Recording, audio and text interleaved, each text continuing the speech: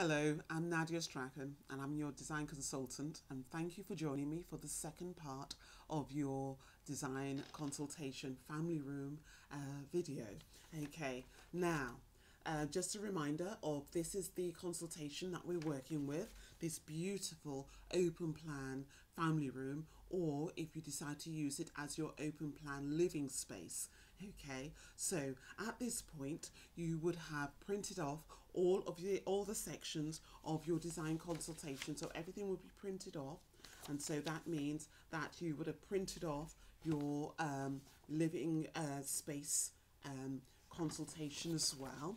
And I have printed mine off, and when I print it off, this is what I do. I print it off double-sided. You can see I do it as a double-sided thing.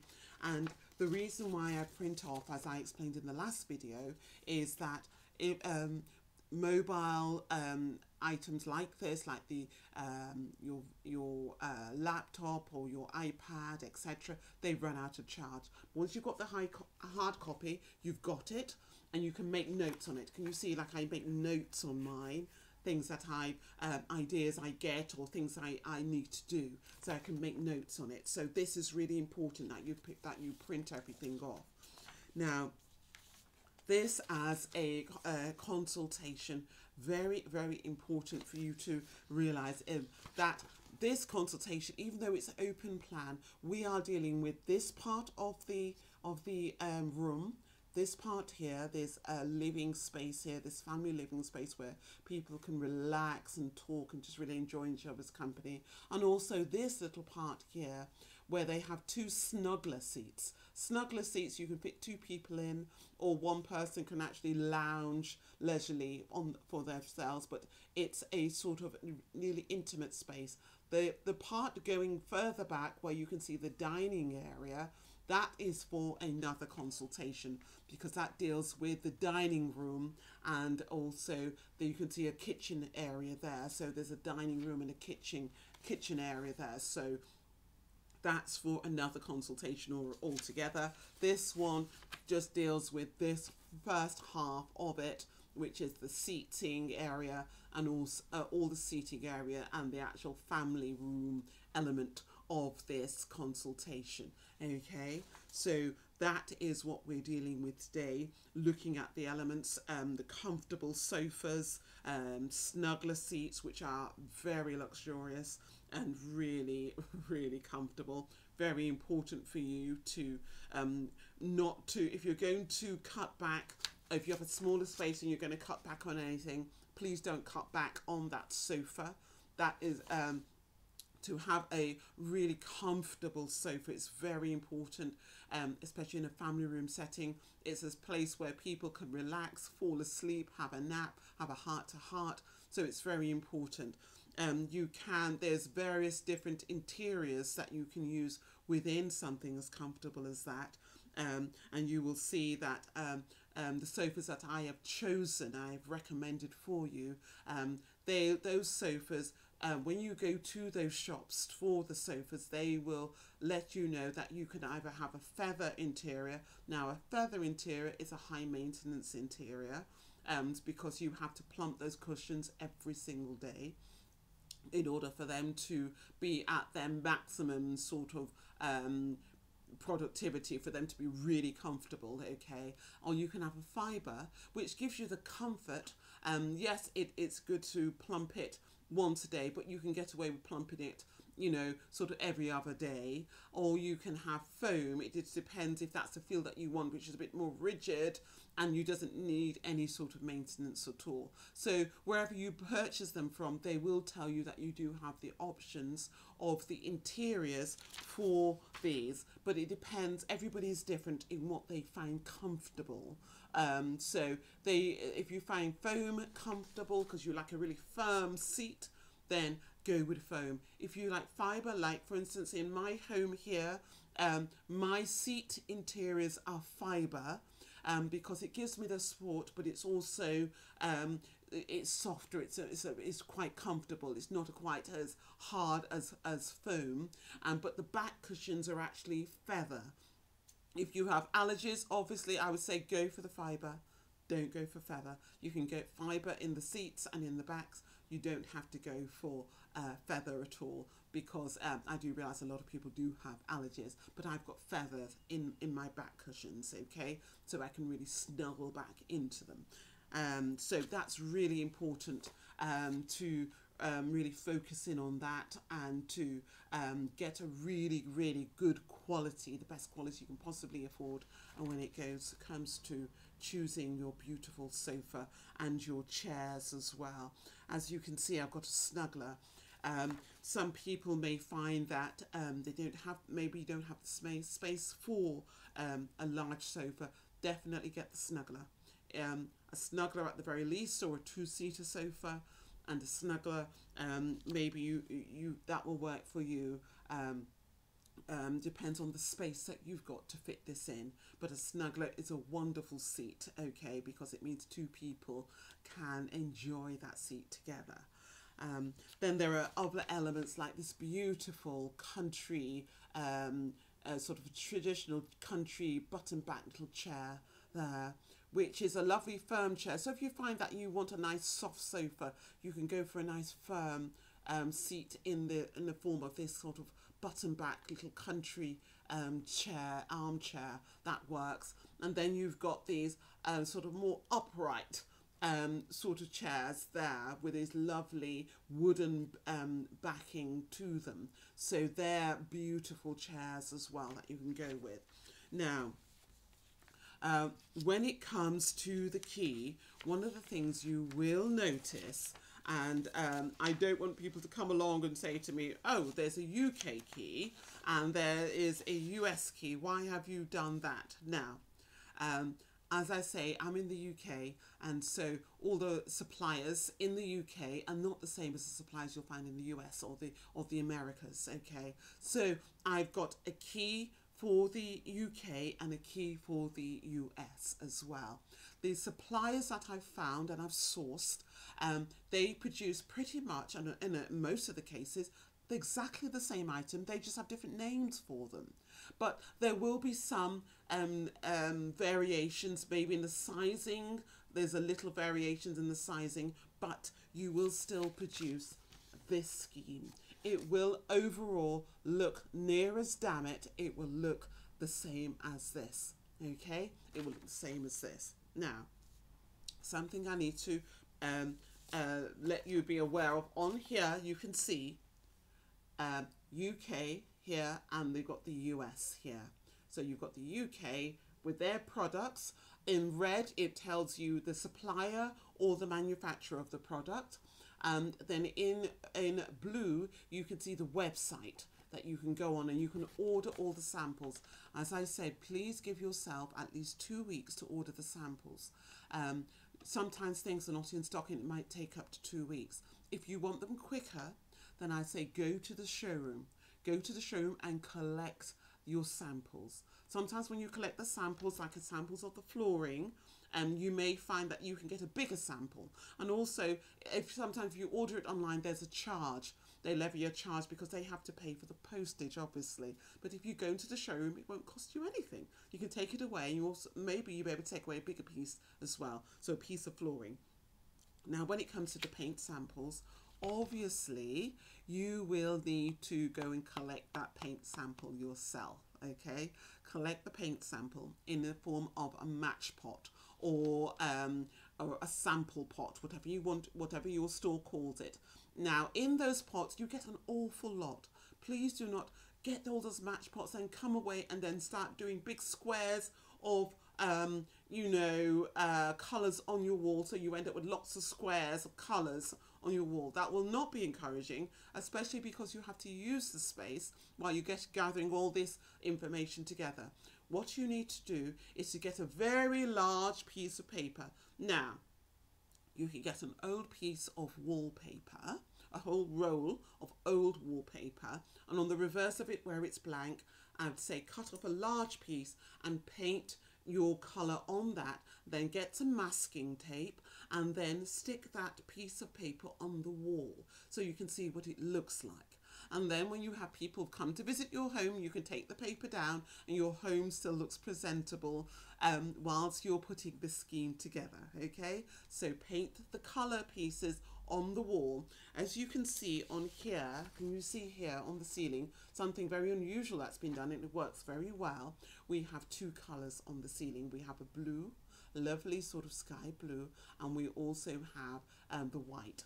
So you are going to be sticking the colour on the ceiling. Okay, so you're going to be sticking a sheet of blue on the ceiling, and also if you've got white already, that's fine. If your ceiling isn't exactly brilliant white, maybe you want to paint a white patch as well on the piece of paper and stick the white and the blue on the ceiling.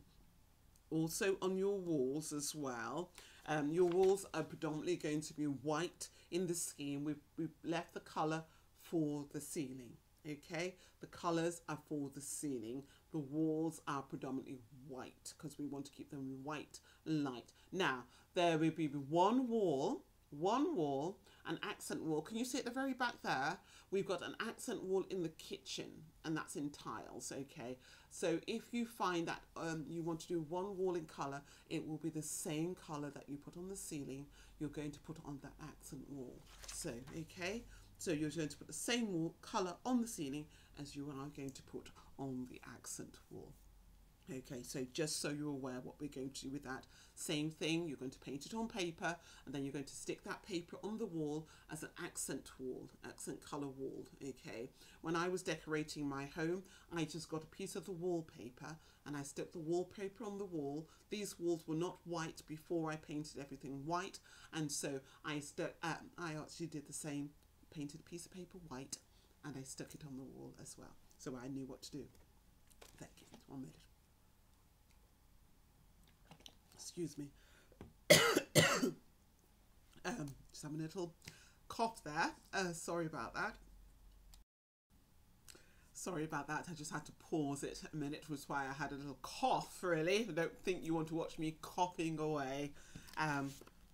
So now we understand what we're doing and how we're going to keep our homes looking presentable and fresh while we're putting our scheme together. Okay, so we're going to paint onto paper and stick the paper on the walls. We are not going to paint directly onto the walls, okay, because we do get an awful lot in those match pots and it's very tempting. We don't want to do that because it'll be discouraging. Okay, so that being said, with these and once you've gathered all of your items together and you've gone to the stores, okay, a great thing you can do when you go to the stores, find out if these furniture items, number one, if they're on the shop floor, if you can purchase them, if you wish, if you can purchase them directly from the shop floor, because that means that number one, it cuts down your lead time, but number two, also you usually can get it at a discounted price, and sometimes they'll give it to you up to 50% off in some cases. Or you can ask them when their sales are, when it comes to these items, okay, and then maybe you can purchase them in the sales. So that's another way to find out. And sometimes they have a clearance section on their websites, so it's always good to look in the clearance section and to see if they have these items in the clearance section. So that's another way to go with this. Now this item of furniture here, which is the main item of furniture, that is actually a loose cover piece. One of the things I would say, and I would recommend, because it's a loose cover sofa, I would, if you can, order 2 covers, okay? So then whilst one cover is off and being laundered, then the other cover can be on your sofa. Now, there's 2 ways to launder your loose cover sofa. Either you take it to the dry cleaner, which is always the best way, the dry cleaner. Please get it dry cleaned. Or you can take it to a laundromat, okay, because they have the bigger machines. You don't want to try and squeeze that into your conventional domestic washing machine. It is not designed for something as large as a loose cover that will come off a sofa like this, okay? So you go to a laundromat. Now, the only drawback of going to a laundromat is that sometimes there's shrinkage. You don't want to avoid shrinkage. So it means when you're putting it back onto your sofa, your cover, you're going to have to put it on while it's damp. Okay, you're going to put it on while it's still damp so you can stretch it over your sofa. So I would always recommend, please dry clean it, and then there's no there's no possibility of there's being any shrinkage as well. Okay, so that's a good idea. And also, when you're purchasing these items of furniture, the store that you purchase it from will offer you fabric protection. Now, fabric protection is not just insurance, it's where they will come out to your property and they will clean it in situ. Yes, clean it in situ. And in some places, they will even insure you against any rips, tears, burns, anything like that. And they will repair it as well. So that, it may sound like an extra cost, but it's worth it. So that's something I'm giving you. Please, if you can, get the insurance where they give you fabric protection, where they will come into your home and they will clean your sofa in situ, and also they will also repair it. But that they usually take it away and repair it and bring it back to you. So that's part of your insurance, and usually it's not really that much more money, but it's peace of mind that you don't have to be so precious about your new furniture once it's put into your home. Okay, so that's an important thing to do. Then there's some really old-fashioned things. Now, this is a country interior, so it won't look that old-fashioned in your home. Okay, arm caps. Arm caps are where you get an additional piece of made what goes over the arms. The arms are where they get the dirtiest, okay? And so it's an additional piece of fabric which is tailored to the arm of your sofa and also to the arm of your armchair as well. And they can make arm caps in the same identical fabric to be slotted over the arms of your sofa. So that's a really good thing to do, because that will cut down on the cleaning of your sofa, and you can pop those into your domestic washing machine, wash them, then put them back on. And also as well, like with the loose cover where you have a spare set of loose covers, you can have a spare set of arm caps made as well. So that's great, and that just increases the longevity of your sofa as well and cuts down on the wear and tear. So that's a good idea.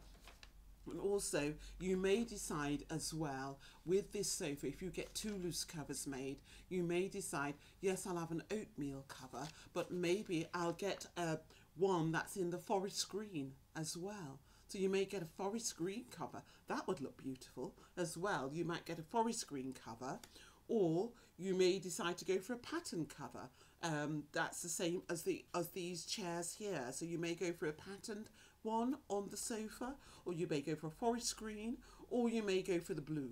So it's up to you. So if you have 2 covers, you can choose a colour for the other one as well. So you may decide, that's my summer loose cover, and I have a winter loose cover. So so you have basically giving yourself almost 2 sofas in one. So that's a really good idea to do, and it's well worth doing. If you have the finances to do that now, I would say do that, because you give yourself versatility and you can change it according to how your lifestyle evolves and your story evolves as well. So that's a great idea to do. With these sofas here, these are what I call snugglers, and so I've put those in a beautiful turquoise velour, a velvet, a sort of a deep pile sort of velvet covering for these, and so that's what I've used for those. Now they are fitted covers, because velvet, except for the back cushion and the seat cushions, they generally don't get removed. But as I say again, get arm caps made for your snugglers as well, and then you can zip off the back cushions and the seat cushions and get those dry cleaned. Okay, so you can get those dry cleaned, but as well have the fabric protection on those, because they can be, somebody can come to your home and clean those in situ. And if you live in a place where somebody cannot come to your home to clean it in situ because you're far away on an estate like the Ortegas, then usually what they can do, they can give you a kit, so you can have your own fabric protection kit, and that's something that you can have, and you can sort of do spot cleaning yourself to keep it at a fantastic standard. Okay, so that's something that you can definitely do yourself.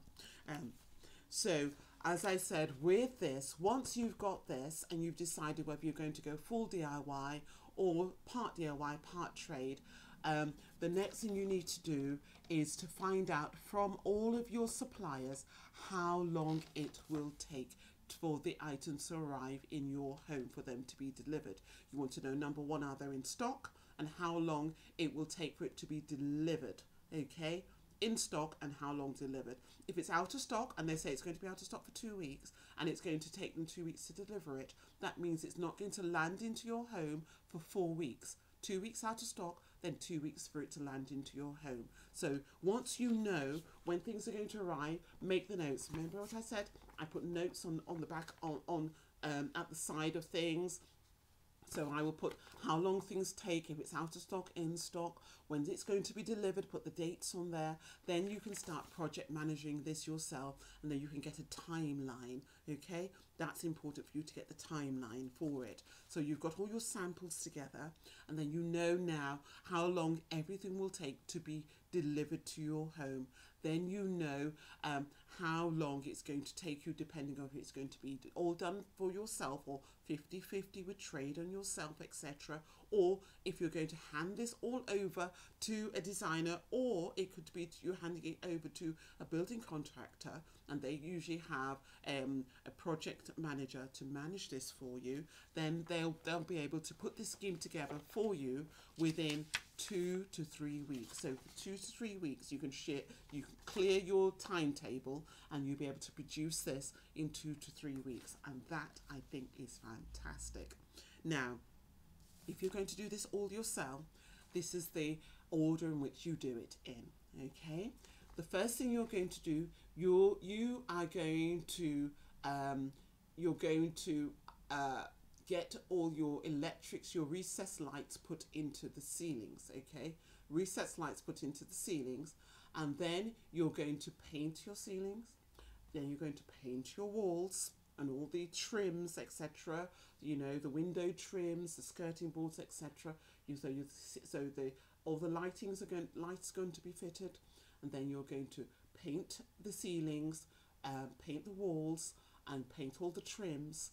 And then you're going to get the floor done. Then you're going to fit the floor, and the floor is done last. Once the floor is done, then you have all your furniture delivered and put in place. Okay, so that's the carpet. You put your rug down, then you put all your furniture in place. Okay, ceiling lighting. In case they need to chase any lights through, so the plasterer will need to come and do work.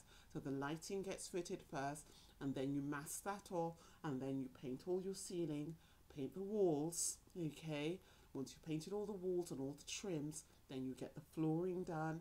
Once the flooring is put in place, then you put all your rugs down, and then you put the furniture on it. Then you're done. Okay, so it doesn't sound complicated, because it really isn't. It's all just about planning. The most important thing is this. This is what I call your working mood board. Once you've gathered all your samples together and you can see everything, you've got your paper on the wall, on the ceiling, stuck down with masking tape. You see, you got an idea of how it's going to look. You clear your schedule in order to be able to start implementing this. Like I say, if you're going to do it yourself, it can take between 2 to 3 months, because everybody has they're working on it themselves. And if you're going to bring trade in, you can probably do it with under 2 months. You can bring this, if you're going to bring part trade and part DIY, if you're going to do it 50-50, then allow roughly around about 2 months to be able to put this together. And if it's going to be all trade, they can knock this whole thing out within 2 to 3 weeks. 2 to 3 weeks. So that's how you put all of this together, and then you're done. So I will say to you that this would be a life-changing interior for you, for yourself and for your family, whether this is your family room or whether if it's your open plan living space. This is a life-changing space for you. And I would say that this would definitely change your story and change your life. Now, if you decide that this is going to be purely your living space for your whole family, then you will need to go to the dining section to be able to complete this scheme, to be able to do the dining area and the kitchen area for this scheme, to be able to complete the whole of that. If you want to just do the living space first and then later on, if you go get the consultation for the living for the dining and the kitchen area, that's fine. You can definitely do that, because this family area or this living area, once that's complete, it will just look amazing. And I would say go ahead and do that, because you will love it, absolutely love it. It will be a fantastic transformation for your home and for your living room and for your life. Okay. One of the things I would say to you, please watch these videos over and over again, because every time you watch the video you learn something new, or you think, okay, I didn't quite understand what Nadia was meaning when she was saying that, but now when I've listened to her again, I understand what Nadia means now, and I can implement that. Okay, or maybe there's things that I don't remember her saying that before, because you've watched it 2 or 3 times now, and now you've picked up something different that you sort of skirted over, and things come more and more crystal clear. Okay, so I'd say watch the videos over and over again just to get more clarity before you're ready to go. Once you're ready to go, please do something for me, and I'd love you to do this for me. If you can, send me a message via the website. Let me know how this process has gone for you and how it has transformed your life, if only by a little bit, or even it might be a major transformation, okay, in your journey of transforming your story and changing your life, okay. And if you can, attach any pictures of the finished. If you want to do the before and then the after, that's entirely up to you. If you will give me your permission in your little email to share this on the website, that would be wonderful. I'd love to share it with viewers. If you don't want it to be shared, that's fine. I'll just keep it in my private file, and that would be a great reference for me as well, and it'd be really encouraging, and I'll send you a little thank you message back. Okay, so having said that, as I say, this is a wonderful journey that you will go on in transforming your story, and especially once you've got your working mood board up and running as well, to be able to hand this over either to an interior designer to do the whole thing for you, or you use it as you're going to project manage it yourself, where you do part trade and part DIY, or you do it all yourself. Whichever way you decide to go, I know that this will be transformational for you. I've enjoyed putting this consultation together for you, and I'm really looking forward to seeing how this works out for you. Thank you very much for choosing to have a consultation today, and I wish you all the best. This is Nadia Strachan, your design consultant. Thank you.